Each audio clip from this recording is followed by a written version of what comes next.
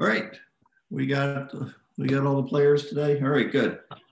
Let's see. Welcome to the Township Committee meeting, February 22nd, 2021. This is via Zoom remote access.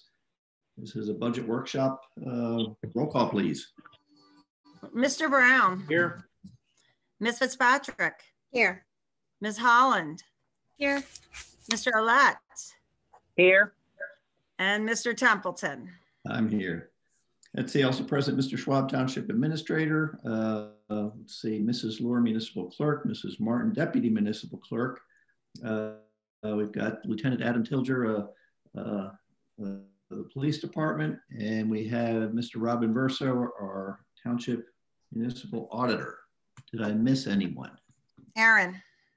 Aaron, our IT specialist. Thank you. We'll dispense with the flag salute. Sunshine statement, please. Please be advised that proper notice of this meeting has been given in compliance with the Open Public Meetings Act in the following manner. Written notice has been mailed to the Burlington County Times and Courier Post and published in the January 5th, 2021 editions. And written notice has been posted on the official bulletin board of the Township of Delanco at least 48 hours prior to the meeting. Remote meeting statement. This meeting is via Zoom remote platform. The meeting ID and passcode have been published on the website and the front window and bulletin board of the Township of Delanco. And advanced public comments will be accepted via written letter or electronic mail no later than 6 hours prior to the commencement of the published public meeting start time. And they can be sent to my attention at my email address or via mail directly at 770 Coopertown Road. And members of the public who wish to make comments or have questions during the meeting, public comment sessions may either make them via audio option or by typing their comments in the Zoom platform chat options. Also too, the agenda, any members of the public who are deemed to be disruptive as defined by NJAC 539-1 may be muted after an initial warning for the duration of the public comment session and or remainder of the remote meeting session. And the agenda for this remote meeting is available on the Township website, delancotownship.com. And for the record, Mayor received no advanced comments either by email or postal mail. Okay. Very good, thank you. Let's see. Would you read the public comments statement? The purpose of the public comment session is to allow residents to share information and or views with the Township Committee. Since the committee may be hearing the information for the first time, it is not always possible to have issues and questions settled within the public comment session. And I already reported that there were no advance comments or questions submitted to my attention unless anyone else received anything in advance. All right. Very good.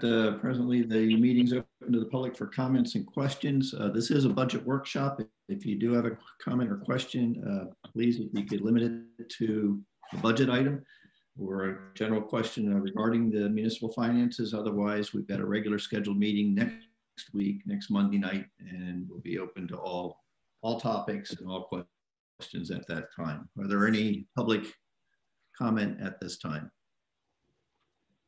Any members of the public are reminded to unmute if they're going to join by audio. Let me check the chat. I see no chat. Right. Comment question section of the meeting is now closed to the public. 2021 Municipal Budget Preparation Workshop. I guess start off with Mr. Schwab. Thank you. Hopefully you all got the additional documents that I left for you in your mail slots. If you remember, we had a meeting a month ago. I gave you spreadsheets with the details on the requests and the calculations that we had without reviewing them in detail and without the revenue side. So this next month, we add the revenue side. Rob did the annual financial statement, the unaudited listing, and I use that information to plug in the first page of the municipal budget spreadsheet, to plug in ideas for the surplus use, for the various anticipated revenues, I plugged in the information that the assessor gave us on the new assessed valuation for the community. And I also plugged in as many of the changes as I knew about on the appropriations side, the spending side, particularly as it relates to capital projects, listing all the potential capital projects we've discussed, tried to plug them in to come up with how much we should put in the capital fund. Also use that to give you some projection of debt service for the future, in addition to the proposed payments of debt service that I had given you before. I also gave you an idea of what we could put in the open space budget, which is not balanced at this point in time, because what we put there affects what we put in the current fund, because we can put things, if we can't fit them in the open space fund, we can pay them out of the current fund or eliminate them. I also gave you the projections based on what I put together, the projections based on best case scenario, worst case scenario, and a couple other scenarios to try to project 2, 3, 4, 5 years down the line. And then I gave you just the numbers you always ask, you know, what's a penny, what's a percent, and what's the impact on the tax rate. And I gave you that information. So, and I tried to summarize it in a memo, pointing out some of the various things that we had in terms of the revenues and the appropriations and so on. So I'm not sure if you want me to walk through that or whether or not you individually want to start reacting to it and move things along. You may want to have Rob give you a briefing of how we got to the new surplus number. That's sometimes a useful start. And that gives you an idea of how we performed in 2020 and how that affects what's available in 2021. So if that makes sense, I'd rather have Rob walk through that, if that makes sense. Anybody have any questions of Richard at this point? Otherwise, we'll let with Mr. Inverso and with his explanation of where we are. All right, Rob. Okay, thanks, man. We started the year, the end of 12/31/19, with a fund balance of $1,885,000. We used in the 2020 budget $1,050,000. We returned from operations this year $1,235,081.59, ending with a fund balance of $2,070,259.58. So we had a nice year. We returned the surplus we appropriated. Some of the major keys to that was the construction code. We had very good tax collection, miscellaneous revenue as well in our pilots, unexpended appropriations, close to $300,000 there. So we had a nice year. It's about as well as we can do, I think. And that's where we stand. I'll also note that I received the information from the assessor that the added assessments for the work completed at the crossings and elsewhere that were not in the 2020 valuation was around $4 million, which then that was billed based on a partial year. So that was money that came in that was not anticipated and or billed, and hopefully it will come in as they settle on the properties.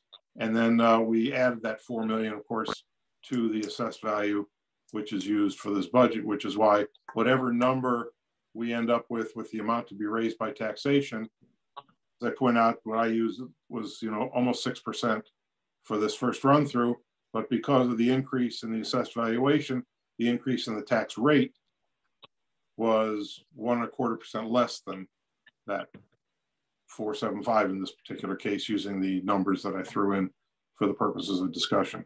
So that's something you have to keep in mind. And then you look at the projections, and there's a potential, something you should keep in mind, that if the crossings and the Dolan warehouses proceed as expected, they could add another $15 million in next year's assessed valuation, perhaps much another $5 million into the 2023, assuming there's no new development, those two developments themselves, which are not pilot tied developments or anything like that, will have that impact. It also means, as we've learned, that we've had to ratchet up operations, whether in the police department or public works or in the office, and those extra trash collection, trash disposal costs, all those things you see that are going up in the budget, in many cases are related directly to the increase in the people, the streets, and the locations that we have to take care of as a municipality. So one offsets the other to a certain extent. So that's that information. Anybody have any questions about what Rob went through as to how we end up with the surplus we have and what you can do with it? I just wanted to know, out of the surplus, how much of that is attributed to the pilots? Do you have that breakdown, Rob? I believe I do. I think the pilots are about $341,000. Okay, thank you. That's the increase? That's the total amount received for 2020? Yes. Okay. Yeah, it's total, not, have to look, well, what did we receive in 2019, I guess was the question. It was like, I think it was like 242,000. Right, so it's about 100,000 more. Yeah. Right, so in each year it increases, and now with some of the new ones that are working in. Right. Okay. And then speaking of pilots, you probably got Doug's email about the proposed settlement with the Living Springs pilot, which will bring in another $50,000 a year over and above that for the next 2 years, for 2021 and 2022, to settle on the prior year's underpayments. Right. But the NVR drops off in a year or two, right? That's also true. NVR is almost done. Yeah, 2 years, I think. I was hoping that we were those going are unanticipated revenues on purpose, because right. So you don't depend on them except for rebuilding surplus. I'm sorry. Okay. So they're not listed on here anywhere. What? Not by itself, no. Pilots. Okay. So anything that we receive for pilots is what's called unanticipated revenue. And it then is what's used, as Rob explained. We rebuilt the surplus out of the $1,235,000. The pilot income plus any tax revenues over and above what you budgeted, plus any planned income, anticipated revenue above what you planned for, like the extra construction permits, and any spending that was less than what we budgeted, which for many reasons was significantly lower. So when you add all those together, you add it to what you didn't appropriate last year. And that's why we went from the $1,885,000, we used $1,050,000, we returned $1,235,000. The object is to return more than what you appropriated in the previous year. And so our new number starts at $2,070,000 versus last year was at $1,885,000. For the purposes of discussion and because of how the numbers were coming out, I plunked in a number 1.2 million. It certainly is a small higher percentage than what the 1.050 was against the $1,885,000. It's a higher percentage, but knowing some of this other stuff coming in, I thought maybe it was a reasonable projection. So that's one of the key things to discuss, how much you want to appropriate, and that determines a lot what your end result is. On the anticipated revenues, we are not allowed to anticipate more than we received the prior year, unless there's some special circumstances. And so 2 of the items are lower, such as municipal court. We budgeted 41,000, took in 31, so we can only budget the 31. Anticipation that the court will get back in operation and the officers will get back doing what they normally do and will probably do better. The other one that was lower was the delinquent taxes. Rob pointed out that the tax collection rate was so good this year that there's only $149,000 left in unpaid taxes. So you can't budget more. We budgeted 160 the prior year and took in 167 approximately, but we can't, normally we'd put another 160 in there, but you really can't do that because that's a technical impossibility. So that's down by 15,000. On the other hand, construction code permits, we budgeted 117, took in 424 because of the activity with the crossings in particular, as well as with Stanker and Galetto's property. But I increased it to 150 from 117, which is a $33,000 increase. It kind of offsets those other two. And that's just a guess. You can pick any number technically up to 424, but we don't anticipate, you don't want to anticipate more than what is potential. We're assuming that Dolan construction will take place, but if you remember, they said they're going to do all the site work, but they won't start building until they have a tenant. If they don't have a tenant, maybe that site work will lay fallow for a while, we don't know. And then we're assuming the crossings will continue with their permits and finish out the project by the end of the year. And I think the Stanker and Galetto work is probably done in terms of permits. I don't think there's any new permits going on with that. So that number is probably low, but the goal is for us to get significantly more than what you budget as we're thinking about 2022. Otherwise, we're going to end up in a worse situation. So when we put all that together and you take, that's where you get that tax levy increase of over 5.8, and you end up with a tax rate of 4.7 because of the increase in the assessed valuation. Richard, do you know how, I have word that the Crossings has sold 40 houses to date. Do we have that information available to us? Is that what we have on record? Well, here's what we have. We have that, let me see if I read his. There were 18 that were completed issue to get on the books in 2020. That's the 4 million in added to the rolls. Since October 1st of 2020, which is when they closed out the year for assessment purposes, they finalized 8 more and have 33 open permits. So if they finish those by September, plus the 8 completed, there's 41 new dwellings. He's using 224 as the average, and that's where there's about a $10 million value. And then the question is whether they'll finish the balance of the additional 46 units. So the selling is not as critical as being finished so that it can be sold. That's the date that Joe Raymond puts it on the rolls for taxation purposes. So yes, they are rolling along. There's, as I said, there's an assumption that they'll do another like 41 more that'll be on the rolls in 2021. And then there's another 46 that'll be in 2022. Good. What's our penny at? It's about 42,000. And a penny and a percentage are approximately the same because our tax rate's a little over $1. So that's why I gave you that last sheet that shows a 1% increase in the amount of taxation would make an average of $20 per average household, whereas the number I was giving you averages about 95. That's the high end, high 4%. If our tax collection rate was so high, do we have to have that increase in the reserve for uncollected taxes, or is that a different calculation? Yeah, I wait for that to the end. You guys end up saying, here's what we'll do, and then Rob calculates that, and we end up a few penny or so lower. I'm assuming it's not going to be that high. But on the other hand, you don't make the assumption that one year is going to be the same as the next year. Rob, what do you think we should be thinking about the reserve for uncollected taxes? Historically, we've always used 96.5%. So that's a good way to return the money. If you increase that reserve percentage, it will reduce the reserve, but then hurt you the next year in returning funds. Right.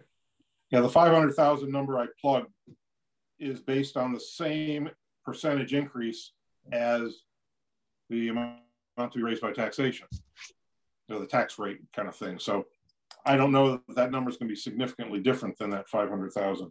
In my calculation, Richard, I came up with 501,384. So you're pretty close. Yeah. So a lot of times it goes down. Obviously, it'll go down if you reduce the overall budget, but not significantly. Okay. I would like to point out another thing. There's 2 caps that we need to be aware of. The levy cap and the appropriation cap. The appropriation cap is from 1977. It's been in effect that long. and that affects in-cap appropriations. I'm calculating roughly that we have an allowable inside cap of $5,340,000. Right now, the budget that I was presented is $5,397,000, so about $56,000 over, $57,000 over in the levy cap and the appropriation cap. The levy cap, we're way under. Because we have a lot of cap bank. I'm coming up with a levy of about $4,494,000 and our allowable is $4,910,000. Mm-hmm. So theoretically, you could raise your levy for $400,000 more. You probably wouldn't want to do that because it would affect your rate. Right. But the appropriation cap, we have to reduce the in-cap appropriations by about $57,000. Right. Our in-cap appropriations increased, let me look percentage-wise. Well, they jumped up about 371,000. Yeah. 7%. Right. And that's the issue Rob and I were talking this morning, that there's a number of items that I plugged into the operating budget that could be done through the capital budget or the open space fund. But because of ease of operations, yeah, it's cleaner to put it in the current fund. But frankly, for the purposes of avoiding a problem with the appropriations cap, we'll probably be recommending that if you want to do those projects, that we'll put them elsewhere. And there's also clearly, we have not delved at this point in time deeply into each operating budget. And usually we found some savings within the operating budget. So I didn't realize that we were that far over, but when we went over where the big increases are, you'll see them in legal and engineering, as well as pension and police, those kind of things. It's because of special projects. And so we can, that's what we need to go over. And that's one option, one thing you have to think about when we decide whether we're going to proceed with certain projects or not, and where we're going to fund them from. Well, I had questioned at our last meeting, doing an appropriation to the school board out of the pilot funds. And does that fall under this budget, or is that a separate entity, Rob? If we do that? That would be part of the budget, but it would be outside of cap. Okay. So it wouldn't affect the appropriation cap, it would affect the levy cap. Okay, because there was an article in Sunday's newspaper that Evesham is doing a special, they're actually creating a fund from their pilot funds for their school. And since the pilot funds aren't distributed to the school, I think it would be something that we should do for them, since they are having some financial difficulties. Although I don't know that they have their state figures in yet, but right now they're pretty much over budget without making a lot of cuts. That, I really think that's something we should consider. And I'm not sure if we do it at this meeting or at a regular meeting or where it comes in. And maybe Richard can direct me. Well, operationally, everything gets done at a regular meeting, but there's a budget meeting. So if what you're suggesting is that money that normally goes in an unanticipated revenue from pilot payments in 2021 instead are anticipated, whether put in a separate fund, which I've never heard of that, but maybe it's a thing to do, then there's a separate appropriation that somehow goes to the school district. That's something that you would certainly discuss in the budget, because that means you won't have those monies available for surplus for 2022. So that 2022, your surplus will go down. And so therefore you'll have less available in that number. And then next year's tax rate will certainly be affected by that. What Rob calls a levy, I call a tax rate. So it does have an impact. That's a procedural question as to how, if you determine how much, if it's tied to what we receive in pilots or what we get an increase, Mhm. you know, that's a policy issue and how you want us to do that. Rob might be able to explain what he understands as the rights or how you handle that, since neither of us have ever dealt with money going directly unencumbered to the school district without for a particular project. I really don't have any experience doing that. In all my years, I've never had a municipality that's transferred to school. I talked to Tina at the state, and she said it's very unusual too, because typically budgets stand on their own. Right. Be it a fire district, you know. I'd like to. Authority. I would like to just throw some caution out there. You know, and listening to our pilot numbers of 341,000, that's, you know, not a whole lot of money compared to Evesham, who has Route 73, Route 70. I'm sure they got a bigger pot to pull from. And we're looking at a tax increase here as far as I can see. I you know, this is my responsibility is with this municipal budget, you know, our police, public works administration, and our projects. I think we're getting ahead of ourselves here. So I noticed that article in the paper. They didn't say how much. Is it a $50,000 donation or is it $2.5 million? I don't know. You know, and it seems to me once somebody starts this in the state, everybody wants to jump on the bandwagon and be the hero. And I just, you know, if I want to be on school board, I'll be on the school board, you know, and work with those numbers. But for now, my responsibility is to set this tax rate and to make sure operations are. I understand that, John, but we have in the past contributed funds to the school for different projects when they were unable to continue them. We did it for, I think it was a sporting team. Baseball team. Right. So. Girls softball. Right. So I think we can, because we have some unanticipated money coming in to pilots that I think, I'm not saying that we set it up as a annual thing, but maybe there's a contribution, especially since some people have said no to pilots because it doesn't give their fair share to all the entities in town. So maybe it would be a good idea for us to give them some of that pilot money that they aren't getting if we didn't have pilots.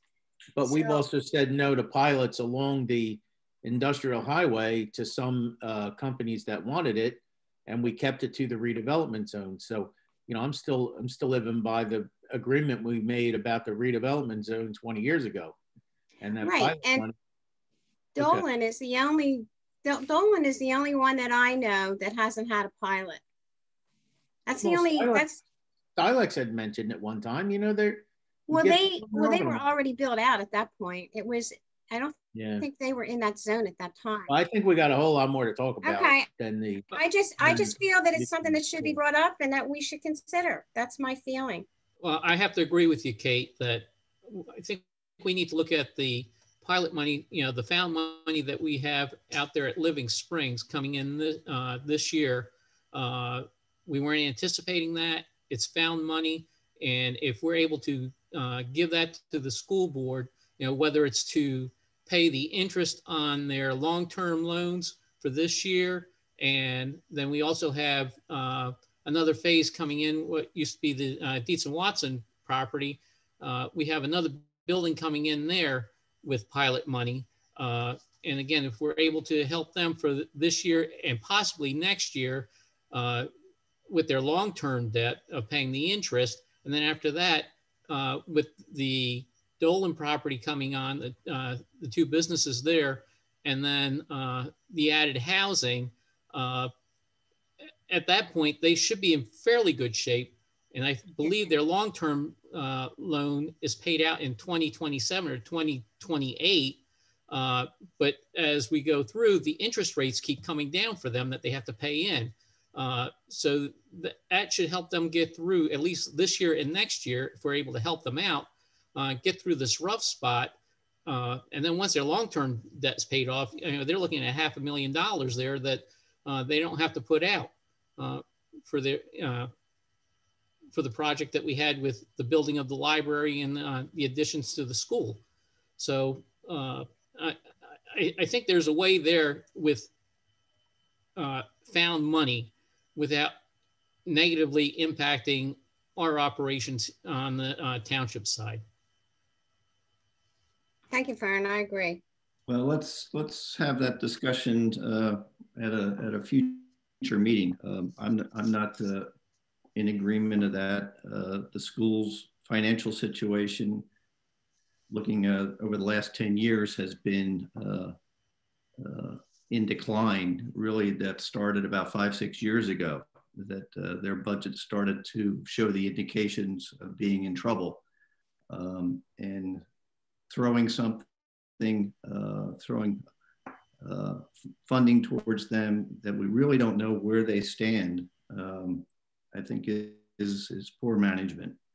But I believe with John that we need to focus on our own budget. The school district is its own taxing authority. They define the budget that they need to provide a fair and thorough education system to our community. And that's their responsibility. And they craft their own budget, and the tax rate is set based on that. And it's completely separate and has nothing to do with the municipal budget. And that's clearly stated in the district's financial report. So I don't think we're in a position to offer them funding. It's really taxing our people twice to pay for one thing. And I think that's a very slippery slope. So let's continue with our work on our budget. And okay, I'd like to shift the gears toward debt service, if I could, Richard or Rob. Yep. Okay. So I noticed in your memo that you want to, first of all, how much debt do we have? All the bands, the bond anticipation notes, and because we paid off that municipal building, as right. Fern, Right. the school's going to be, pay their debt. We paid ours off. And $1,414,000. The theories behind the carrying, but it seemed like we did a lot of bond anticipation notes cumulatively. Do we have the data on what the $1,414,000, John? $1,414,000. That's total bond anticipation notes. Rob, I got it right? The bond anticipation note at the end of the year is $1,199,410. 199. Yeah. 1 million. Well, that's issued, but we had a couple that were not yet issued. I'm sorry. Correct. We have a couple authorized but unissued. Yeah. So are we gonna float one bond for these bond anticipation notes? I wouldn't recommend it. The layout I have is that we will pay off the bond anticipation notes in either a 5 or 10 year period or less. The interest rates for bond anticipation notes are 1% or less. Interest rates for long-term debt are 3%, 2%, 3%, and 4%. There's really no advantage for us Richard, to go into bonds. I have a question. If you say by law we have to pay $78,000 in your memo, right? But you're suggesting we pay $369. Correct. Just wondering how you came up with that number. Well, if you look at the spreadsheet that I gave you, I took each of. Which one? I don't know if I got. It was in the packet that. Well, it was in the first packet. It was in the packet I gave you. Oh, okay. It says Delanco debt service alternatives. Yeah. I took each of the bond anticipation notes and spread it out either over a 5-year or the balance of a 10-year period, because we paid some of it off before, and broke it into even payments. And so that's where we get the $357,810 this year. There is a requirement to pay that off over a certain period of time, but if we paid the minimum, the $78,000, obviously you could then delete, $250,000 from the operating budget this year. And if you weren't going to borrow for future projects, if the capital program was pretty much going to be ended, then that probably makes some sense. You pay it off and you're done with it. But as we know, you never end those things. And my recommendation is that this is the time you have all these needs, wants, whatever the community needs. If you still want them, I'm not making that judgment, you are. If you want to do those things, now's the time to do them. The market is great for borrowing.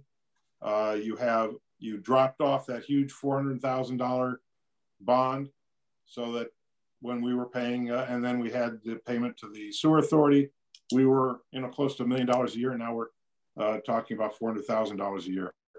So if we borrowed one note at $1.5 million and paid off all these bond anticipation notes, and I think what the bond has to have a 15-year life on these capital. It depends on what it's for. A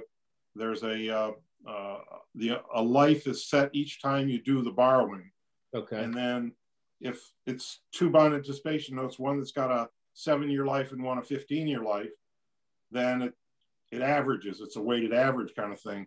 I'm just saying, wouldn't we be better off getting one note and taking 15 years to pay it off at a lower annual, rate? I don't believe you'd be at a lower rate. I believe you'd be at a much higher rate.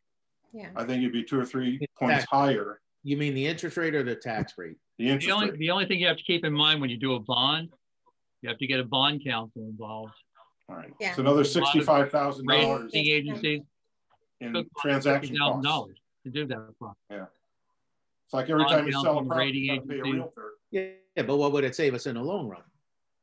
I think it would cost you in the long run. Yeah. Where we stand right now, you have a note for $1,199,000, and we're only paying $11,394 on the interest. It's less than 1%. You're not going to beat that. The joint insurance, the Municipal Excess Liability Joint Insurance Fund has decided to earn money on their, I used to be treasurer for one of the funds, on their unneeded assessments, where they were getting very low numbers, investing it with the banks, and instead they're loaning it to municipalities. And because of that, the bank rates have even come down. And we're paying, the last one we got was like 0.97, very, very low, 0.95%. If you go out, I just read an article last week, long-term rates, 2.5% to 3%. So you'd be paying more interest, and plus you'd be paying, as Rob points out, $50,000 to $75,000 in transaction costs that gets added to that, and you get no value out of it. So my opinion is that we keep paying off these bond anticipation notes, and my recommendation is that you try to keep the line called payment of debt service, which is your principal and interest on debt, approximately the same, in fact, growing a little bit every year. Because when you are doing this kind of thing, it puts you in any line, whether it's a public works operation or debt service or capital. You want to try to keep consistent with minor growth, minor changes, so that you can plan from year to year. And you have, if you look at the capital items, all the things you've talked about in the last 2 years, if you want to spend on those, now's the time to do it. That's my opinion. Hopefully, if you look at the projection, there's a 10-year projection on the debt spreadsheet, and it shows even with that and with the ideas, the capital ideas that just for 2021, that the overall principal and interest would go from 370 to 355, 347, 340, 260. By the time you get to 2025, you've dropped another 100,000. By then, hopefully, you've done more projects and try to maintain the $350,000 to $400,000 range. That's good management, because you're not ending. You're not leaving your house. You're doing something to your house every year because you're going to live there forever. That's just my budget philosophy. It's up to you what you want to do, though. No, understood. I'm just looking at the bottom line. You present us with a budget that's a 5-cent increase, and right. I'm not comfortable with that, only because of all the work that we have done, to get the industrial lands built up and get the housing projects done. There's always been a promise that we were going to be in good shape. But as long as we keep these increases, and Kate wants to increase it even more, where can we get it to zero or start reducing it back? we build and it costs us more money. As a homeowner, it costs me more money to see all this construction. Yeah, based on the projections, if we do this budget and then next year we have a 2% increase in the appropriations and 2% increase in the anticipated revenues, and we even increase the surplus only by 30,000 a year, in 21-22 is when you'll see the reduction, because that's when you're going to get the big increase in the assessed valuation. Finally. So don't we? The crossings and Dolans. First year, you'll actually see enough coming in the ratables that you can spend more and tax less. I also think that you're going to probably need to cut 100,000 plus out of this operating budget. Right. There's no way you should stay at this number. I would tend to agree with you.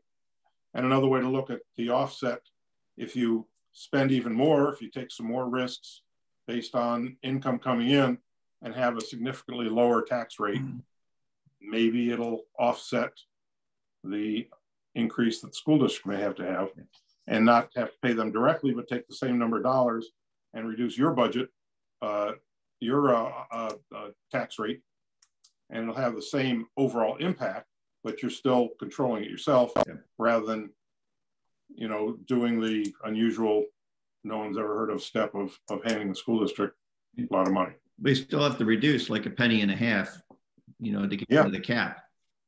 I think you do. You got to, you definitely have to reduce. It's more than that, isn't it? You want to try to get a couple 100,000 out of this budget to get down to a lower number. No question. So it's more than $0.015. It's almost like 4 cents at least. Yeah, 4 pennies. Yeah. Well, in terms of the cap thing, it's not. The cap is only $0.015. 57,000. We're only 57,000 over the cap. 42,000 is a penny. But I still think that, you know, you should be looking at either on the revenue side or on the appropriation side, squeezing in, you know, 100,000 plus.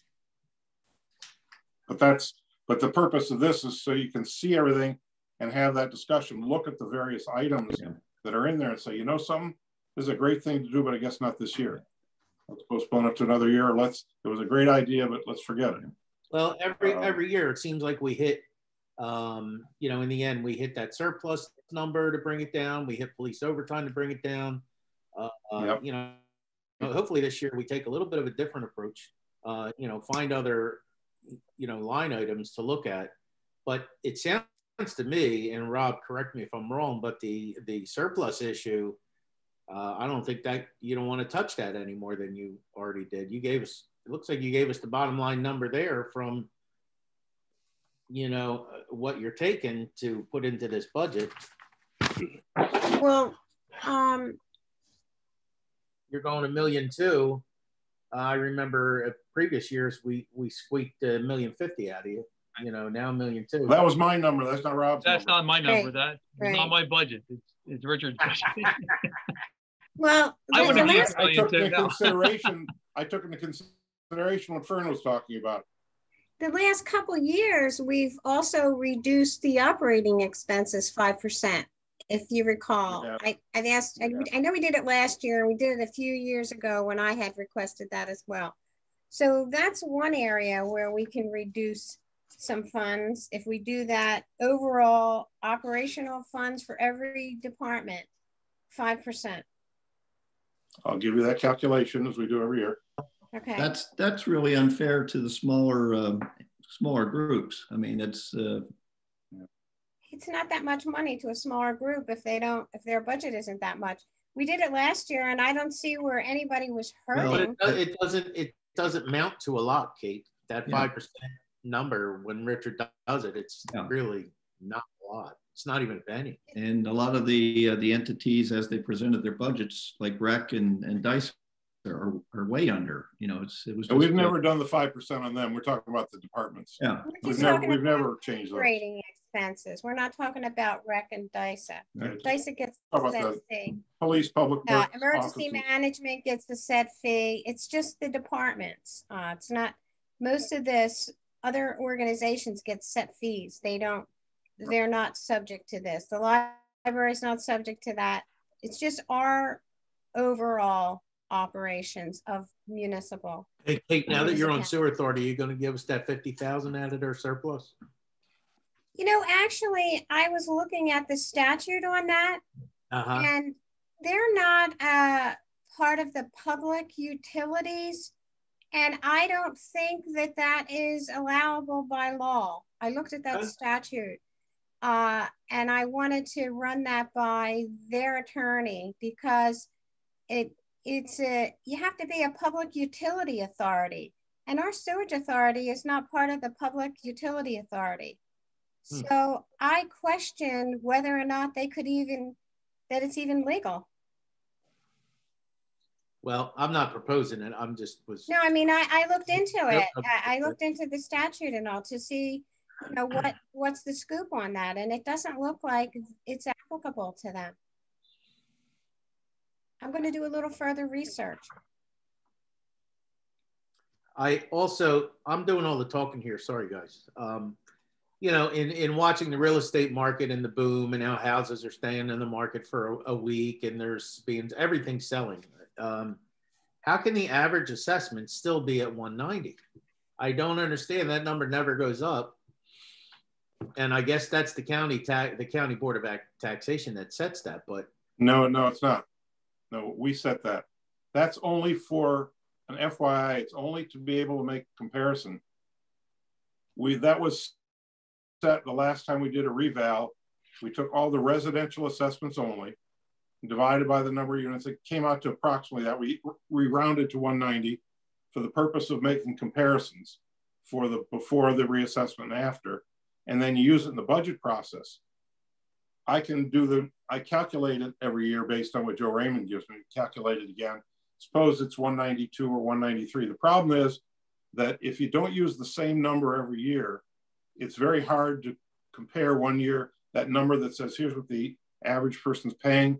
That's used just to give a good comparison.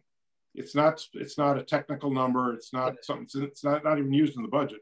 Right. But it's only for the public and for us to be able to get a feel for what the impact is year to year. So you want to be consistent unless you have some big, huge change. And it may be that with the values of what the crossing's selling for, that if the number is going up to 195 or 198 or something, you could put that in there, but then people say, well, how do I compare prior to this year?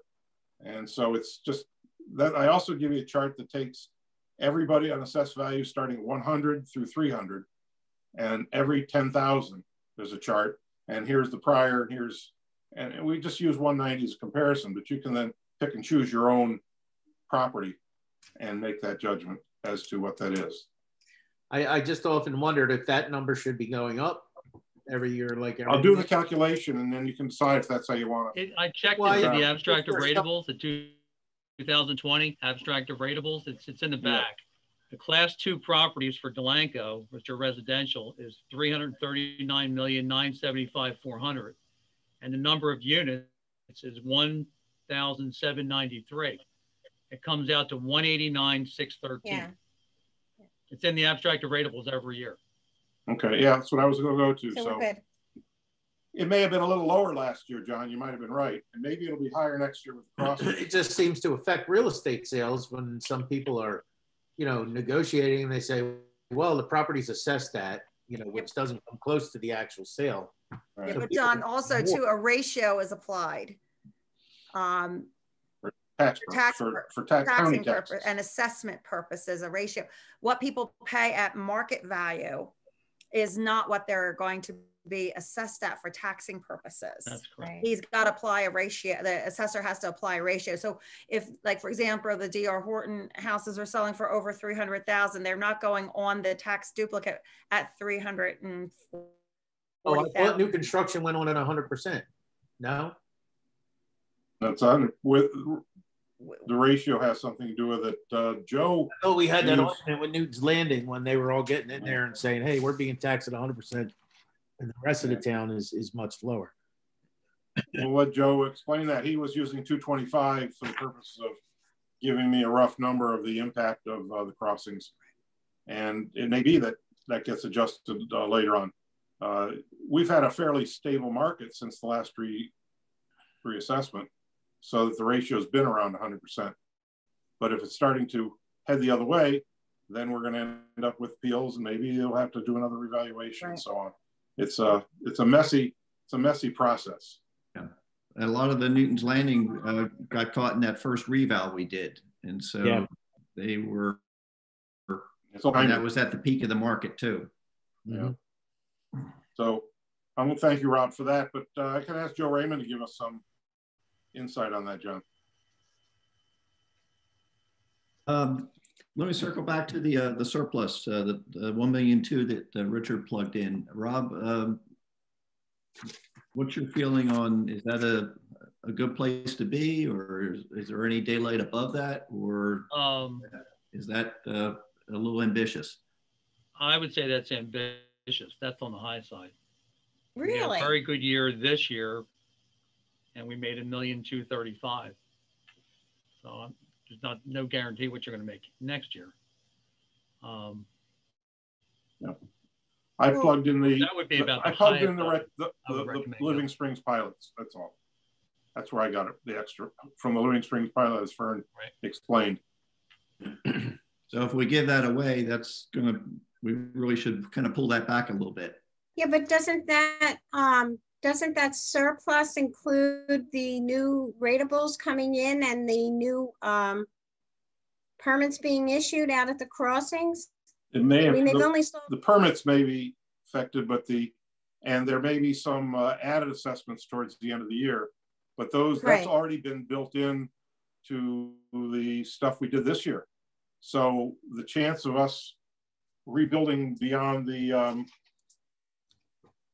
$1,235,000 again is only based on that extra pilot from Living Springs, in my best guess. I think Rob's suggesting we'll be lucky to get the $1,235,000 again. That will include the fact that we're going to have construction permits higher than anticipated, even though I increased what's in that line by $33,000.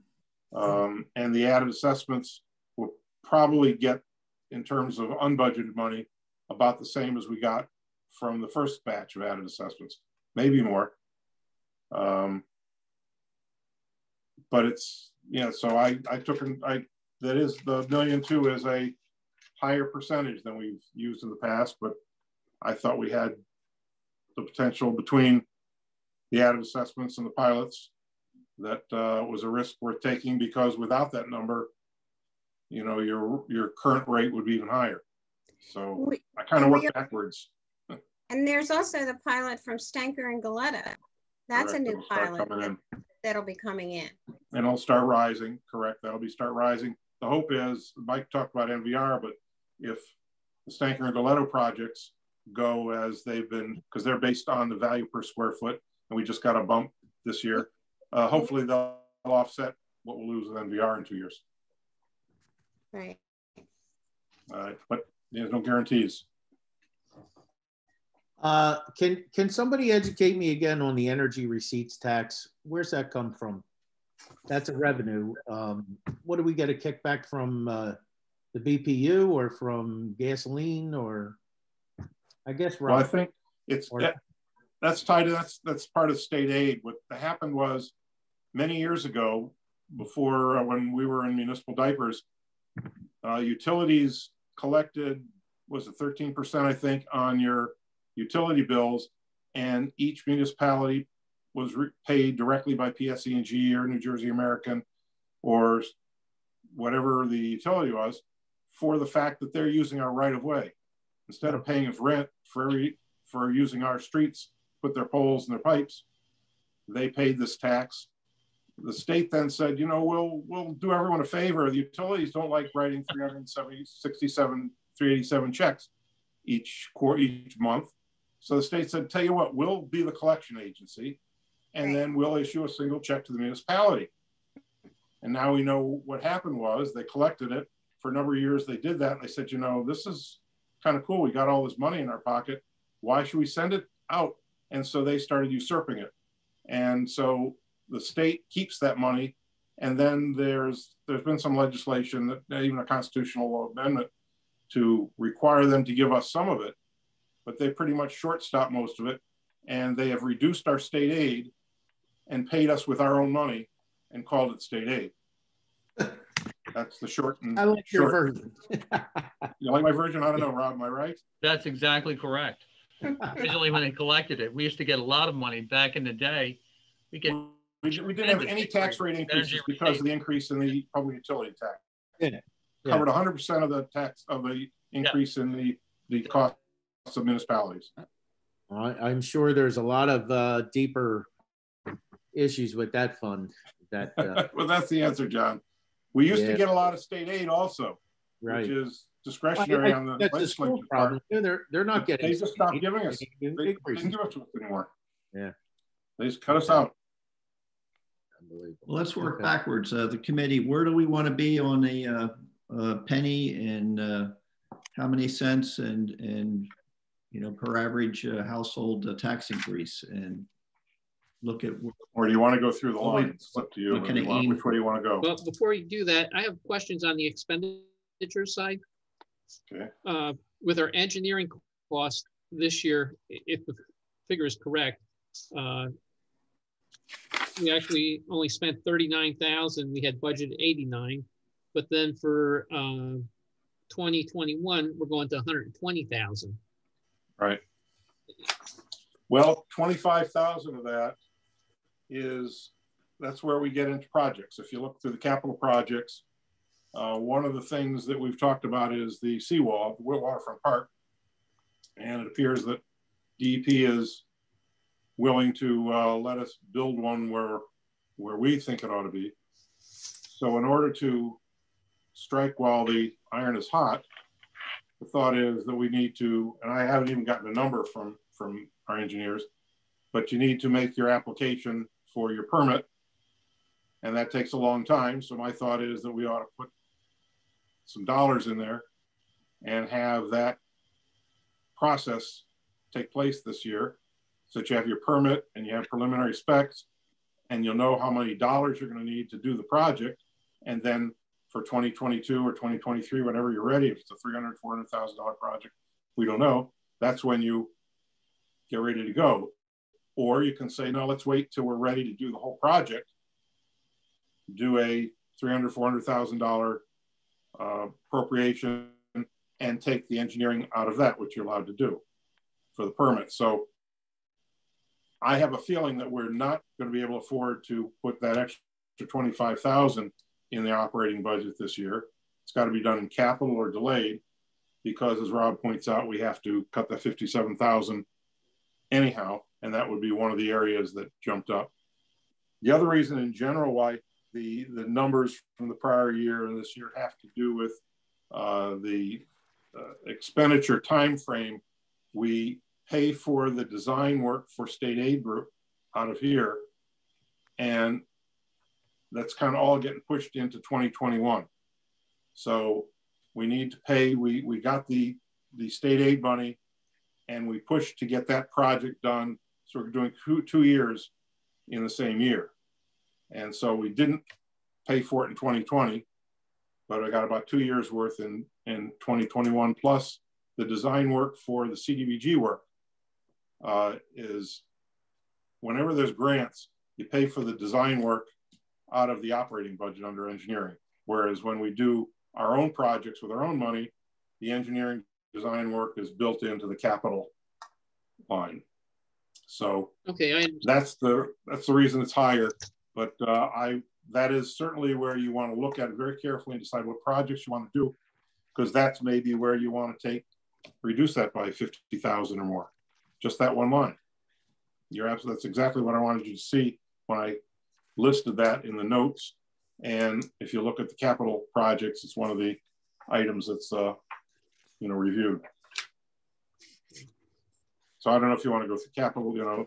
You'll see the same thing with the legal is high, and that has to do with that Hawk Island question. Right, but the legal went over like almost 20,000 this year than we budgeted. Yeah, that was because of the appeal through the Joint Land Use Board is paid out of that. Whenever you pay litigation, even if it's an appeal to the Joint Land Use Board, they don't have enough money in their budget to be paying the legal costs for an appeal, so that comes out of that.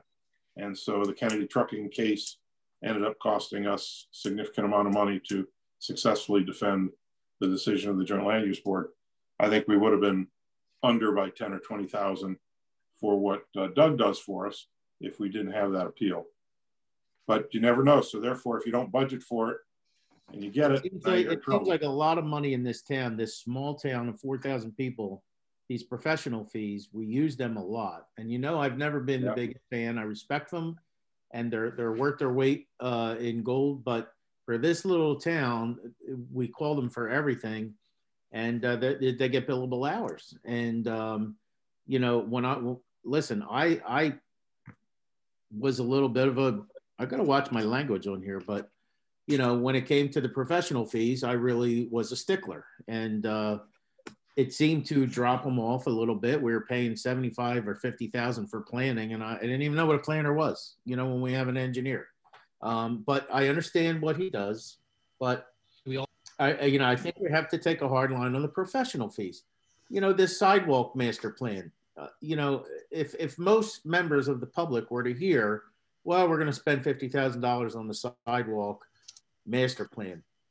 It's kind of like the average Joe doesn't really know, well, what do you mean you need a master plan? You build a sidewalk, you know, like what? The homeowners don't need an engineer to replace their sidewalk. So, but that's only one area. You know, I see a lot of things here. Our most expensive, and I'm going to talk like a company man here, because that's what we're kind of running here. The police department at $1.7 million, an average 2% increase, you know, of salaries plus expenses. That's $341,000 a year. You know, when does it ever level off? Okay, the taxpayers want to know. I hear so many times people want to move because you know, one it reached $10,000 a year. 10,000. I can't afford to live in New Jersey. I can go to Georgia, Florida, and I can live for $800, which I know is they're inflating it, but I really think we need to cut some things off and. You know, just get a little tougher, a little stricter. Adam, I have a question for you. In the police budget, usually we take a look at the overtime analysis, and we look at, in this year, it says increase to 13 officers. When I first got back on in 2017, you know, I would hear constantly, well, we want 12, we want 12, we want 12. And, you know, that was a far cry from when I was a kid. You know, we had to go to 8 was huge. Now I know the town grew, and I know the problems we face in this town, but do we really need that 13th guy? I would say at this point, like we went over during the excuse me, the budget presentation, a lot of it has to do with what the state's done with police reforms. You'll see between the training and what the reforms are including, which are still being mapped out and presented, where the officers are going to be taken off the street, you know, way more time than we used to for almost every type of crime that's domestic, drug arrest. They've put in so much more into it where, you know, we're operating usually with 2 officers a shift. And to get up to the 13th, it adds a middle shift, which will give us the ability to have an officer on the street while the other 2 are tied up.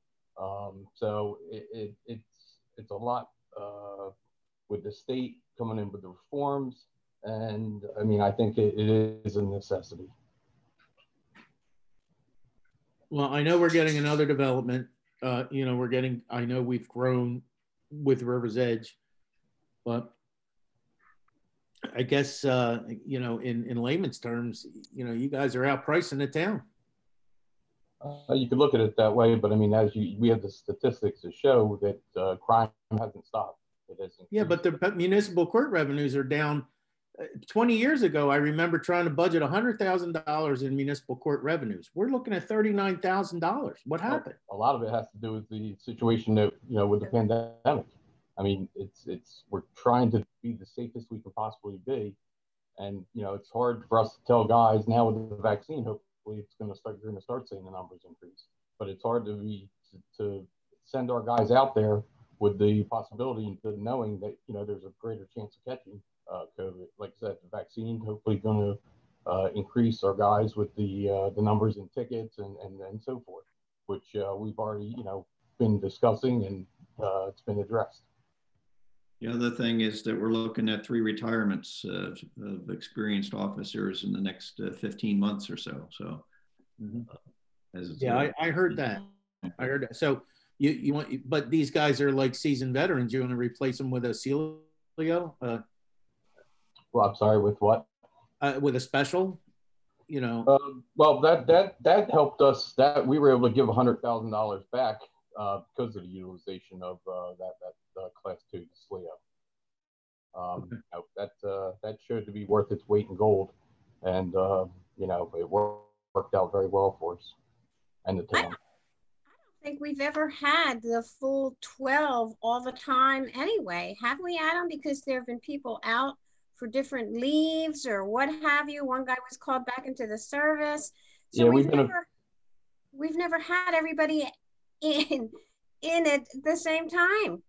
Yeah, in probably the last 2 to 3 years, we've heavily been affected by military leave, different injuries and so forth. As you were, I'm out right now. So yeah, you are correct. But yeah, that's even more so where we were able to utilize that Class 2 officer, and he was able to assist us greatly with shift coverages and the reduction in costs. Okay. Sorry, I'm just not doing my job if I don't question what's on my. Excellent questions. That's the key things to look at, John. Okay. Exactly right. And one thing to note is that with as Mike pointed out with the retirements, the proposal is based on bringing in replacements. We used to be able to transfer somebody from another department. They're already trained. You could hire them within 2 or 3 weeks. You had them on. No longer. We barely can get people on the civil service list. So everyone we hire now has to go through the academy and then has to go through the field training. And Adam, how much time from when we hire them to when they can be on the street by themselves? Yeah, it's almost a year. I mean, you got it's almost a year. 6 months in the academy, then the FTO period is a 12-week process. That's if they do well enough to make it through the process without added time.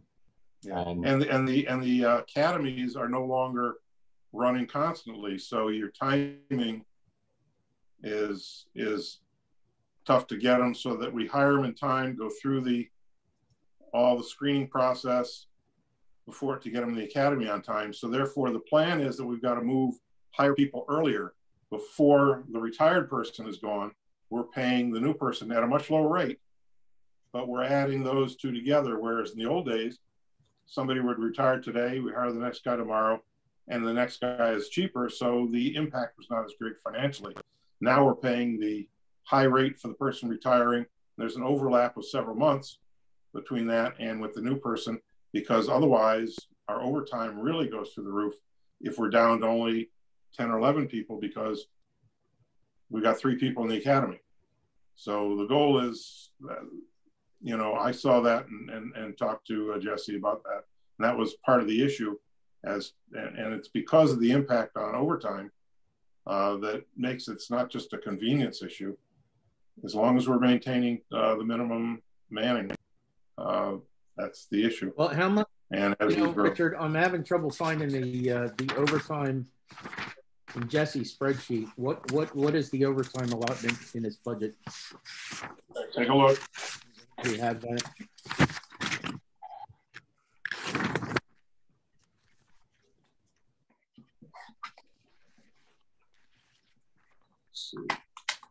It was in the packet we gave you last month. I'm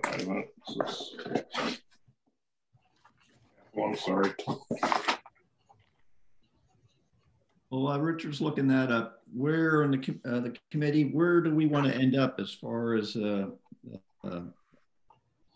final increase or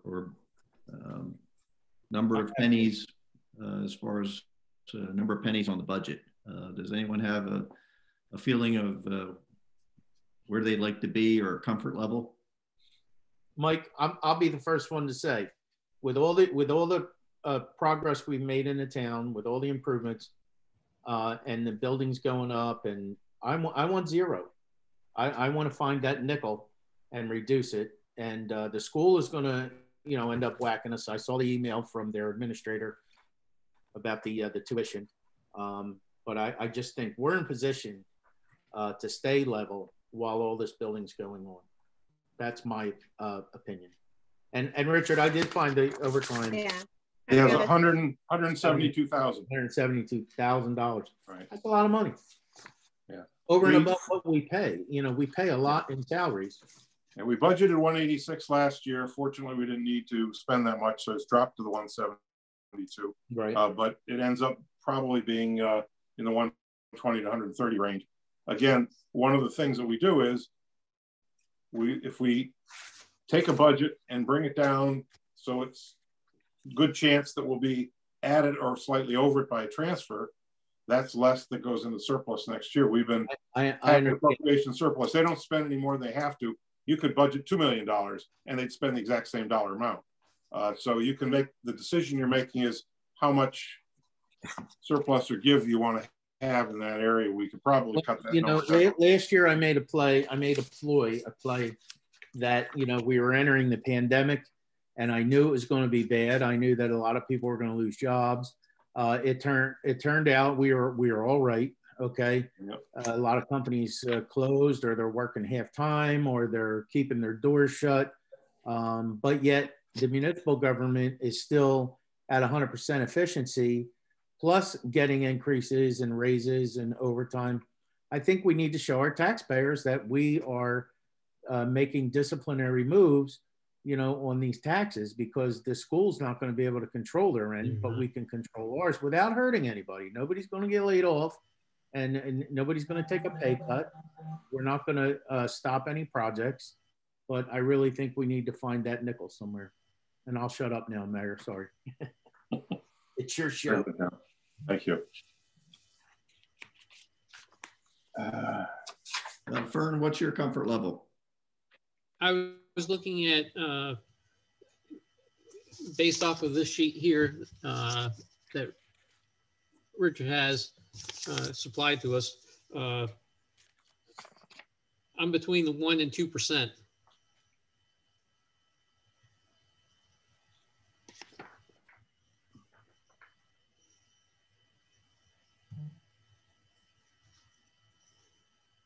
Kate? I'm with Fern. I think last year we had a 0.5%. Didn't we do a half last year? Right. We did 0.5% last year. And again, it was based off what the school district was going to be hitting us with. Right. Chris? Yeah, I could listen to John talk about cutting expenses all day long. You know, as someone who kind of was drawn to the beauty of Delanco, and then in the short time that I've lived there has seen just construction take it all. I would like to see some benefits reaped for the taxpayers. So, I mean, if we had to, I could try to be comfortable at the 1% to 2%, but I'd really 0% to 1% is where I would want to land, and completely agree that the school is responsible for its own budget. And if we help stem that bleed now, then there's nothing to prevent the ask down the road. And they should just be upfront with the taxpayers. This is what it costs to run our school district. And, you know, if they're running up against the cap, then they need to be more disciplined and go to the state and make those pleas to the state to find ways to plug their budget. But I don't believe that that's the municipality. So.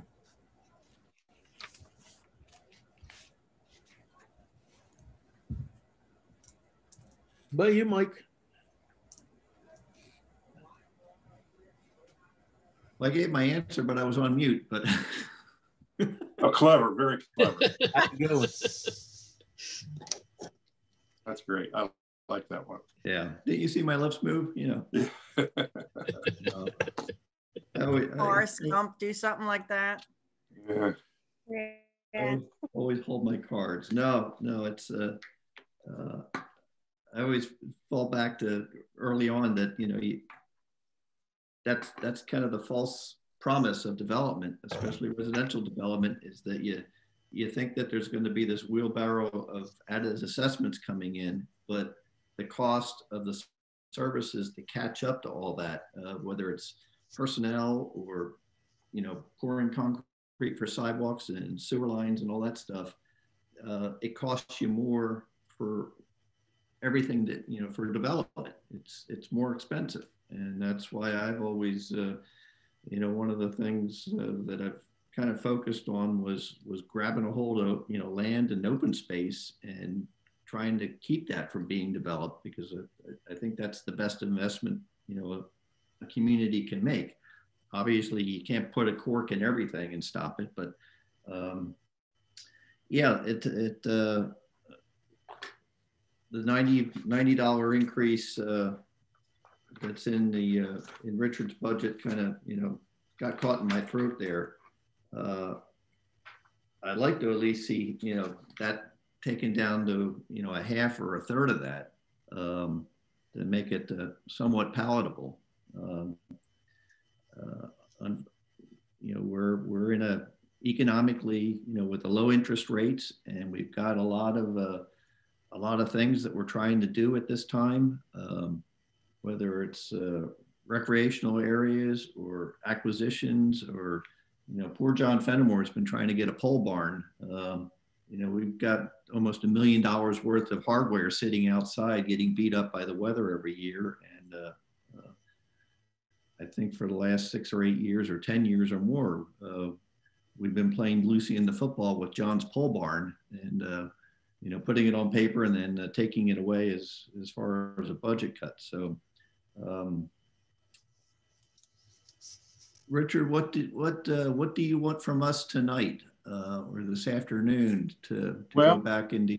Yeah, I'd like you to maybe look at the capital project and the open space project list, because they are connected and they do have an impact on the operational, because obviously you're going to ask me to put together something for our next meeting that can get to either a 0, 1 to get to these numbers. So then you can make that decision, but I can't make that for you. Yeah. So I really would like to have you look particularly at the capital projects. That's where you ended up with Mike.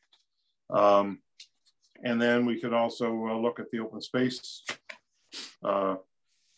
trust fund, because that, I remember John mentioning that when we awarded the bids for the Field of Dream maintenance costs, knowing we're now out to bids for the event lawn, that eventually, once that gets done, and under the assumption that it's done within the county open space funds, that the bids don't come in if they come in higher than that, then we'll be back to talk about whether we need to subsidize that with our own money to get that to happen. And then once you have all that extra grass, you have to cut it.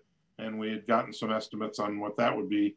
And so operating costs just to maintain the Field of Dreams by itself, frankly, end up using up virtually all the 2-cent open space count. We've taken $80,000 a year currently under that budget, because when we did the reevaluation, it reduced our assessed valuation. Originally, we were taking in over 100,000, but that was because the last revalue was done at the top of the market, and we had to redo it and make it more realistic. So yeah, we'll take in a little bit more because we have the increased valuation from the crossings and so on. But the bottom line is that we're if we carry over what we didn't spend last year, which is what we call our surplus for that, plus the 80,000, we're about 20,000 out of balance there. There are things there that we talked about. We've been attempting to spend 10,000. It's like John's pole barn, for redoing something in the parking lot, which the cracks are developing, continue to be wider, and they need attention. We also talked about the Gateway Park. One of the things I did was I put in the open space trust fund, and that's what unbalanced it, $25,000 towards improvements there. I heard that the scout is no longer making that part of his project, but I know that both the EAB and the Historic History Board want to do things there with signage, and there's the master plan that shows everything from a pollinator garden to fixing the brickwork and so on. I know that's been talked about. And so I just, between the signage, the history board was going to put the money for the signage in their budget. I said, that's not where it belongs. It's a capital item. And so therefore, because that's a park, it could be done in the trust fund, but it could be put in the current fund as public buildings and grounds. You can do it either way. So if you look under that, there is $25,000 for that. There's also the question of improving the irrigation at Field of Dreams. There's not enough money in the open space fund to pay the debt service on that, but I did put in the money for the down payment, at least for this year, and for the engineering to do the planning for that. And then if you do the work, the hope is that there'd be enough money every year to pay debt service if it's a $70,000 to $100,000 project. And the hope is that we would be able to cover that in a future year, but we can't guarantee that. But I did try to put as much into the open space trust fund as I thought I could, but it turns out that the income side won't cover it. And so therefore, the questions you're going to have to decide on is whether or not you want to fund work at Gateway Park and whether you want to fund the improved irrigation at the Field of Dreams. Everything else is pretty much just maintaining what we have, and the next year we'll be adding 15 to 20,000 probably to maintain the additional event lawn at Field of Dreams. So that'll offset some of this stuff. So that's one of the questions you have to look at there. Under capital, if you look at that spreadsheet, I tried to take everything that couldn't be covered by debt, because debt's our cheap way to do things, and use debt for something that lasts for 5 years or more. And all that is listed in debt. We need the down payment money. That's the only thing, frankly, that's in the capital improvement fund, which is funded by the operating budget. And so the down payment money is $23,000, and we appropriated $200,000 for the road program. So that's the 225 rounded up for that area, as opposed to 250 that we budgeted last year. So we had a reduction there, but all the other items that we've talked about, I put in an operating budget. And so those are things that if you want to take it out of the operating budget, that of course reduces the amount to be raised by taxation, the couple $100,000 that we're looking for here. So you've got everything from the garage door replacement in Public Works to a mower, which we could charge open space trust fund if we had the money, but we don't there, to a plow, 11,000, 6,000. Office equipment, we plan to replace the server for 10,000. The telephone system is antiquated, not that it doesn't work, but you can't get replacement for it, and the cost to operate it is doubled. To go, you can get a much cheaper monthly rate for operating the phone system, but you got to spend $10,000 to $15,000 replacing all the hardware. To go to the new computer IOP, I can't even pronounce it, the over computer system, rather than we currently have an old system. So I have that in there. We have the current fund, there's $50,000 for the grant, the engineering that Fern was talking about for the DOT and the CDBG monies. The sidewalk stuff, there's a big amount in there in terms of debt service even, as well as using existing capital and using the grant to do that work on Coopertown. Harry explained that 78,000 might cover the actual sidewalk work on Coopertown between Hickory and Pennsylvania. But in order for that to be worthwhile, because right now it floods, there needs to be road work, curb work, and drainage work that the county will not do. And so there's 100,000 in there for that, plus another 40,000 for engineering, just for that portion of the project, not the sidewalk portion, but the road and drainage portion. So that's built into that, but that's borrowing, that's debt service. But there is $63,000 in unspent sidewalk money that when we were reacting to the need to do things on Coopertown, we put the money in there, but nobody had an idea where to put the sidewalk. So the master plan work, we paid the engineer a very small amount to do the design, the master plan, where to put the sidewalk, and he'll go over that with everybody. But then if you're going to go out to bids and design and set the grades and do all the things you have to do to physically build the sidewalks, you know, that's another amount of money. So I put 60,000 for that. That includes sidewalk in front of the municipal building and the public works, which is part of the walking from the train station to the businesses. And then you've got the waterfront shoreline project that I mentioned that I put 25,000 in the operating budget for engineering. It may be half that, maybe twice that, for area to get DEP to give us a permit to do it when we're ready to do it. We've got, I put in here the irrigation improvements for Field of Dreams work, but I put in the open space is for the down payment and the engineering plan, but I did indicate there'd be new debt based on that, which would currently I have listed as being paid back through the operating fund, but if there's enough money in open space, we could pay it back from that. You got the Field of Dreams parking lot improvements for 10,000 is guesstimate. The improvements to Gateway Park, 25,000 for hardscape, educational signing and landscaping. And then there's the issue of the Hawk Island property acquisition, the lien issue. The amount that's there is based on the worst case scenario, which is the dollar amount that the person paid for the lien. And there's no money in open space for it. It's not a capital item. So I put it under legal OE. You could determine not to do that because let them foreclose. That's an issue that you guys have been discussing for a while and that could be eliminated. So those are the items that need you to be thinking what you want to do. And with that direction, I can delete things or not delete things and say, here's what the impact is. Any questions? Well, the Township Committee hasn't approved the plan yet for the Gateway Park, the additional purchase of Gateway Park. No, we haven't even approved that plan. You mean the improvements to Gateway Park? Yeah, they haven't approved Scott's plan. Rec did, but the Township hasn't. Correct. So the question would be if you could approve the plan and say, that's very nice, but 2021 is not when it's going to happen. Or we want to borrow for it. We want to do it, but we're going to only need 5% as a down payment. I have no idea where these numbers are even close. I was just throwing it in for your discussion so that Kate's question could be answered.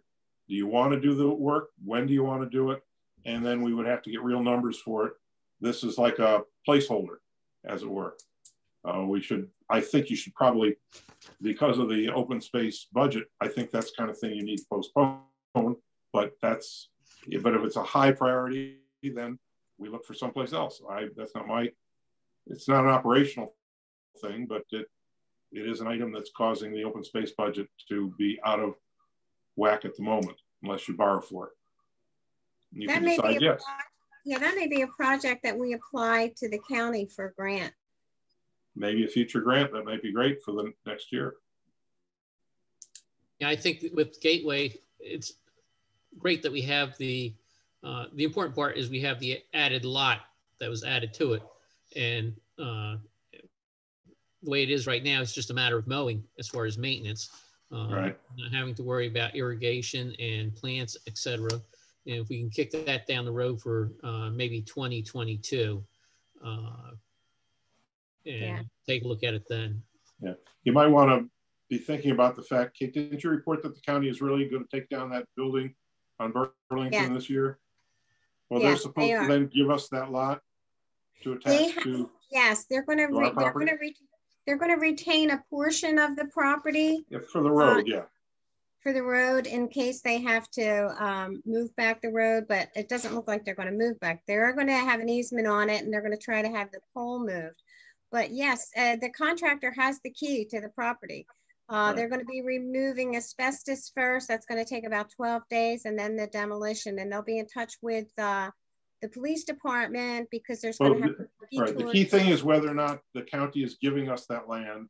Yes, so they're giving us a big portion of it. In terms of the REC's overall plan, they have to plan for that as well as Gateway. And it may be that it'll be next year when it might make sense to think about where you want to put resources for those two properties. Right. That means telling history and EAB that at this point in time, you may have to hold off on doing historic and environmental signage, pollinator signage, because we're not going to do anything. It may be better to do both at the same time and apply for both at the county level, because one project wouldn't be 250,000, obviously, but to do them both, and since they're on our main drive, I think it would be a good idea to go through the county grant program. Is that generally what we're headed for? I can delete that from the open space budget. Any problems? Agreed. All right. I'm in agreement. Okay, thank you. Just to interject something while we got Adam on board here, and Kate's been talking with the county that as far as that easement on the corner property there at the bend, I think we need to get our nose into that and really think about it as far as if the county is trying to flatten out that curve there, whether they're not, Mike. They said they're not trying to flatten it out. They said what they feel is going to happen is that just with the site view being opened up, the traffic is going to start moving faster anyway. So it is not their intention to move it back. They're just putting an easement on the property in the event that somewhere along the line it becomes necessary to do something. But they have no intentions of doing that right now. Yeah. They don't see it as a good idea to move the property back. Well, let's keep an eye on that something doesn't happen where they straighten that curve out and we get really traffic moving too fast. Yeah, they don't have any intention of doing that right now. I sat in a meeting with Joe Brickley and Marty Livingston, and when we're doing the crosswalk at Vine Street. Yeah, I remember that. We're not doing one at Walters. Wait a minute, did I get that wrong? No, we're not doing Vine because we want to get the building down. They want to get the building down so we can observe the site triangle and so forth. We think it'll improve the Vine Street crosswalk with the building down. Okay, Yeah. So, but no, they don't want to move it back because they feel it's a traffic buffer, leaving that bend there. So let's just get it down first. See what we got. Yeah. Demolition in your house. Take the wall out. What do we got? What are we going to build? So, anybody else have any comments on any of the capital projects? Pull them. We got to keep it. Give me some direction. I would say Hawk Island because I don't think that guy's going to move forward with a foreclosure and maybe hold it off till next year. Agree. Because he's not going to move forward with that. That's another 30,000. Okay. That will. They're not going to move. Yeah, that's going to really help with that cap problem. Mm-hmm. Yeah. Okay.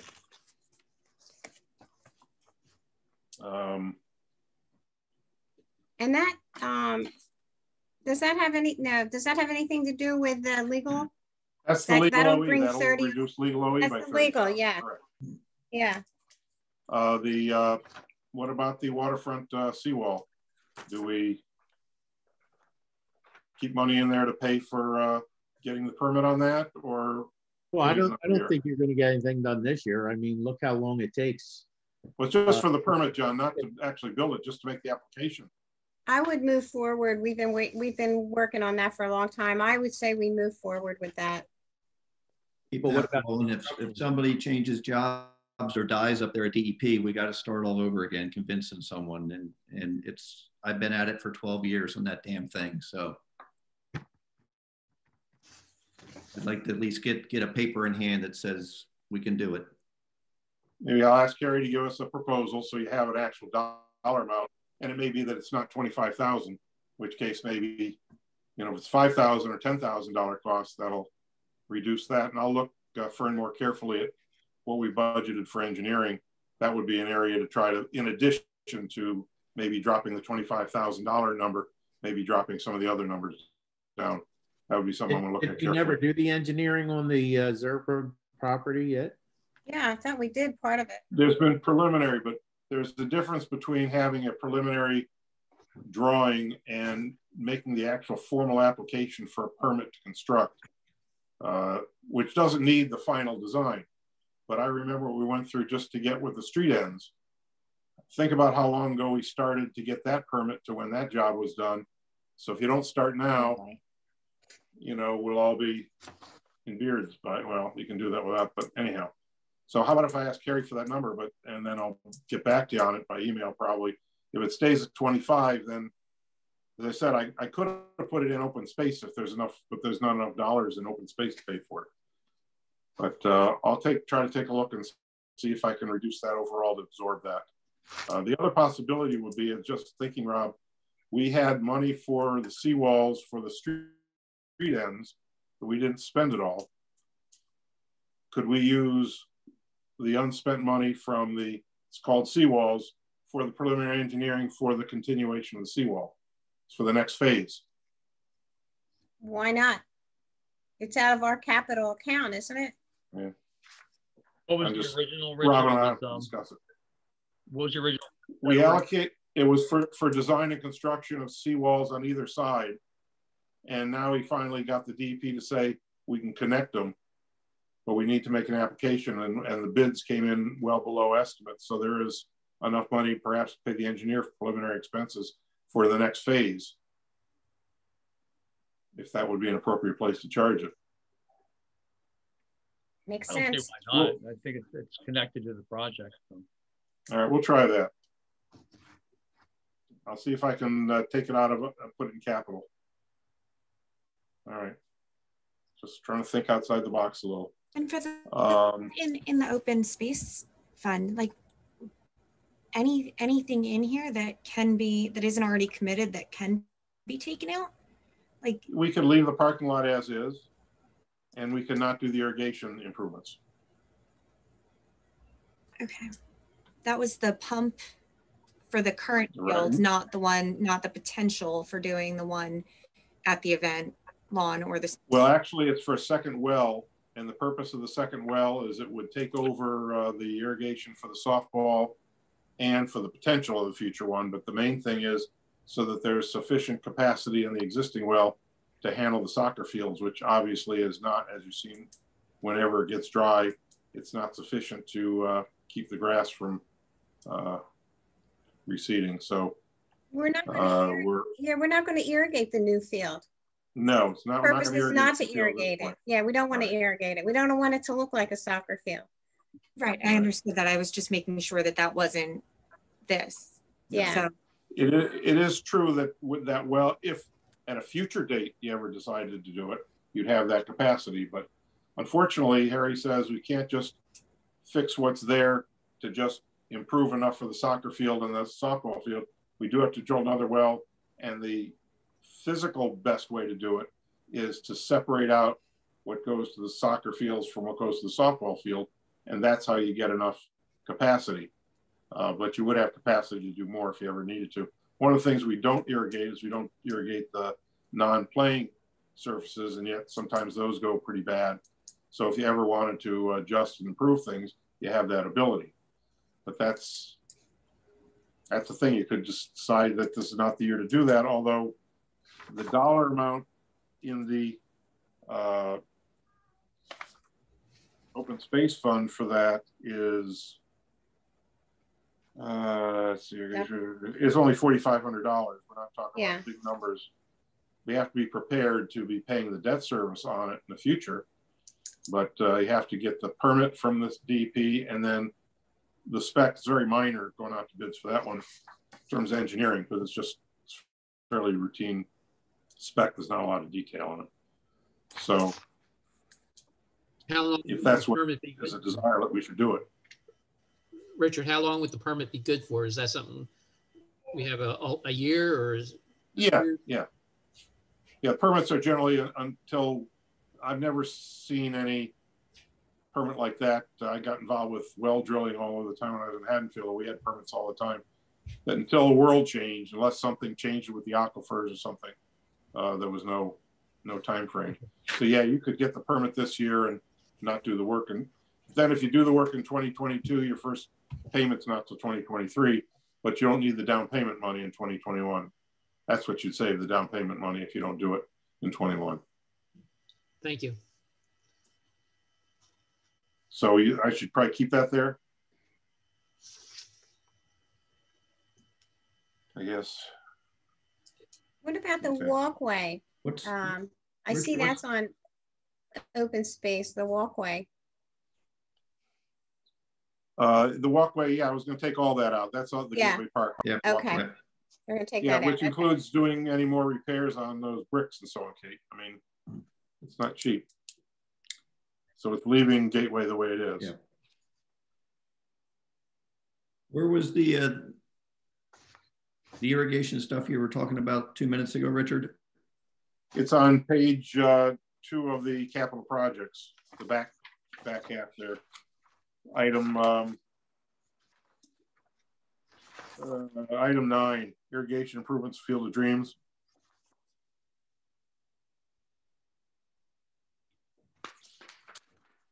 $90,000, yeah. Yeah, the 90,000. Actually, I will have to get from Harry. I put 20 in there because things are always high, but there's more to that than I would realize. But I will have to double check with him as to whether or not we're going to need 20,000 engineering. Hopefully it's going to be a lot less than that. I just threw a number in there because that's anything they do ends up costing $20,000. So perhaps it'll be a little less than that, but it's what you need is the down payment money if we're going to appropriate, do a capital ordinance for up to 90,000, let's say. That's out. Yeah.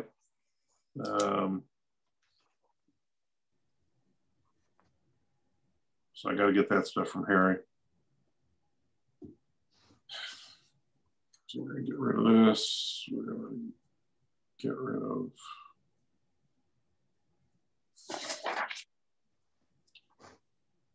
I mean, I guess, you know, we still want to go ahead with whatever we can do in terms of the sidewalks with the CDBG money on Coopertown Road.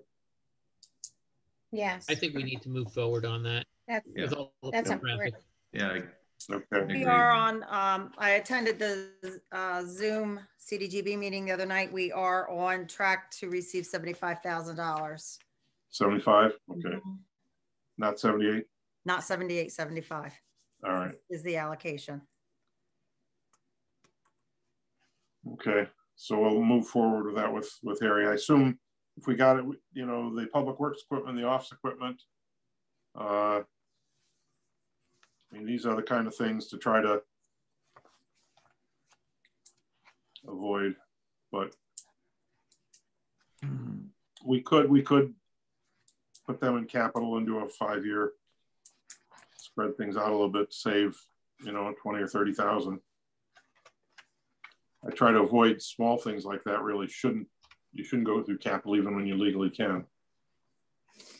But if we have to cut another 20 or 30,000, we could either do it from operating or cut equipment or shift it into capital. And then you see I have the pole barn listed again, the paving in front of the public works garage and near the back where it connects the municipal lot, which is just all dirt.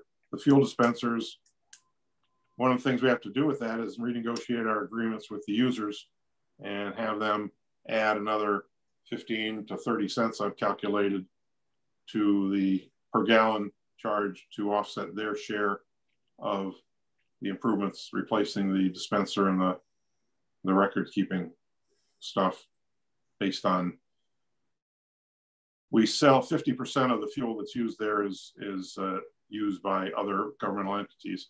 We're the central dispensary and we bill them. We add 10 cents for our billing costs, but we need to add another 15 to 30 cents to offset this $25,000 capital cost over a 5-year period, pay the debt service. We're going to lose any customers? Well, right now, I mean, you're seeing prices go up, but frankly, the cost for fuel has been extraordinarily low. Yeah. And so just like when in New Jersey, they added the gas tax when the rate was low, you didn't get as much pushback. So now's the time to do it probably before the usage gets up. I think one of the problems, you know, we're still so much cheaper than they could get anywhere else. Okay. That's why they do it. But you're right, year to year, people are comparing, but if they go somewhere else, they're gonna have to pay a lot more. And we're not talking about big numbers. We're talking about, you know, $3,000, $4,000, $5,000 extra to pay their share of the debt service. A $25,000 cost over 5 years, even with interest, is not a huge number. What about the street sweeper? I mean, didn't we just purchase one not too long ago? And I never see it out that often. John explained that street sweeper is pretty old at this point in time. I thought it was for next year. It's not this year. It's not in this year's budget, but for maybe next year or the year after. Okay. We're negotiating with Edgewater Park. They bought a new sweeper, and there's no point in us both having it. Christine gave me some good information on, we'll get some pricing on contract sweeping and make that judgment for 2022. That's why we also are required to have a 3-year capital plan. And so since that was mentioned, I included what John had put in there. I don't know that's necessarily where we're headed for, but it does, John reported Bobby does get out there 3-4 times a year, and they do sweep, something John thinks is important to do, and it is overall, but it's not a weekly sweeping like some communities have touted they do. I don't know any that actually do that, especially in communities I've been in. But it's a great idea if you can do it. I think it's part of his stormwater management requirements too. Yes, it is. Yeah, and it would help if it was done more often. It would help some of the grass that's growing in some of these streets. It would help eliminate that problem. No question, but it's hard to do unless you do parking restrictions and making people move, and that's a major conflict. Does the street sweeper even do these back streets? Because I've never seen Bobby on side streets. I've only seen him on Burlington Avenue. Well, and that's I thought John said does the whole town 3-4 times. Around Memorial Day, he does the route and where most of the traffic would have to go. I know he does that, but I would like to. I think Christine had a good idea, and having somebody else do it, but maybe more often, rather than always buying this equipment. Because it's a lot of money to buy this equipment, and then that's why I do a multi-year program, and that means we promise that during 2021 we will do the due diligence to determine what's the best way to do it.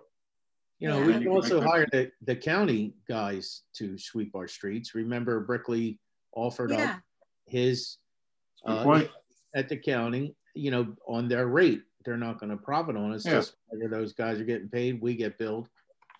Because it seems to me like with public works, we're losing more and more of the services we used to have from when I was. The guys don't go up in a bucket truck and cut trees down. We're not cutting Field of Dreams. They're doing the smaller parks and the waterfront parks with the lawnmower, but we know they've been busting their butt on snow plowing and leaf picking. But when it comes to street sweeping, and it seems like we're farming that out. We're farming out trees. So maybe we got to farm out street sweeping rather than paying $260,000 on a new street sweeper. Yeah, and the other thing is to put no parking up on a street for, Couple doing these little streets. Yeah, but they do it for the parades and different things. They do put no parking. Wouldn't hurt. So I'm sure the people, once they had their street sweep, they kind of like it. Well, Burlington Avenue is a lot different, and it's, that parade's 100 years old. So people understand that come the Memorial Day, that they're going to be asked not to park. And the police do it. They're the ones that put out the no parking signs. Right, but they also put it on other areas where maybe people would park. So, I've seen no parking on other streets when they're going to have a repair or something. So it wouldn't hurt to do it for street sweeping too. So people could have their streets. As far as the weeds in the street, I don't think you're ever going to beat them. They come up when they want to come up in the middle of the street. That's because people are blowing their grass clippings in the street. If they didn't do that. Let's stick with the budget stuff. Yeah. My battery's running out, so I may have to. Coming up on 2 hours at this, so let's. Yeah. I think we should break on this and. Yeah. All right, let me put this together, send stuff out. We'll meet, when is our next scheduled meeting? I know we're not going to introduce the budget until April. So you've got the 22nd of March, I should know. Yeah. So exact same dates. And so I'll try to get information out earlier and have some discussions with people and see how close we can get to what your goals are for the meeting on the 22nd. Well, thank you, Richard. Thank you. Sounds good. All right, let me know if anyone has more input or questions. Individually, yes. Rob, back to my question an hour ago. The surplus, what's your comfort number? $1 million. Okay, I just, You know, Rob, I just I've been A million. I've been on this. Get him, Kate, get him. This is my 20th year, Yeah. and we have never agreed to the amount that you've wanted, and we've always managed to recover our fund. That's why we're doing so well. But, you know, I mean, I think this is fair. You know, we still have a substantial amount there, but well, you weren't always doing ours. I was doing it. But yeah, Bob was doing. But When I mean, first it's came here, Kate, we were in bad shape. Yeah. yeah. I could look back quickly. Oh yeah, we didn't have this kind of money ever. We didn't. I came This in is the- 2013. We had a surplus of 1,000,089. We were using 967. I know. Next year we had 1,212. We used 947. Then Yeah. 1,134,850. Then Well, we brought it back each year. That's what. we were using, 78%, 88% Yeah. surplus. But we always brought it Just back. recently we've pumped up a little bit to where we should be. I don't think we need to cut it back any. Not if we want to reduce the taxes. All right. Any last comments or thank you, Rob, for the good work there. And Richard, as always, you give us so much. My brain is full. So Sorry about Do you have that. anything else you needed to share or wanted to share? What was that? Does the lieutenant have anything else that he I'm wanted sorry, to share? I didn't hear you. No, not at this time. Very good. I think that was a very good meeting, very productive. Yes. all right. Thank you for being frank, John. The governor signed the cannabis legislation today. I'm going to toke up now. Are you under 21? You're in trouble. Well, I guess the weed man may be off the hook. Literally. But apparently underage is not allowed, but then the police are not going to be able to stop them. Have to give them a warning. Yeah, there's some liability issues already that were recently brought up. Boy, my dad be rolling over in his grave, I'll tell you.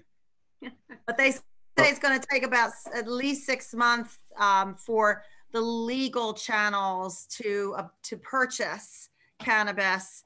But there's supposed to be, as long as you have under 6 ounces, and Adam, correct me if I read this wrong, as long as you have under 6 ounces, the police are not allowed to do anything. Yeah, we still haven't received anything from the prosecutor's office or the attorney general's office to clarify really much of anything right now. So, I mean, it's going to be interesting. Yeah. So that's the other thing too. The township committee, you're going to be dealing stormwater ordinance regulations, cannabis land use regulations. That clock is now ticking on that for the township to get those ordinances, those land use zoning ordinances in place as to what you want to allow and what you don't want to permit. And the answer is not putting not putting anything on the books. That if you don't put anything on the books, it says you're going to allow everything. So in those different categories. So you got a lot of work ahead of you this year. Right.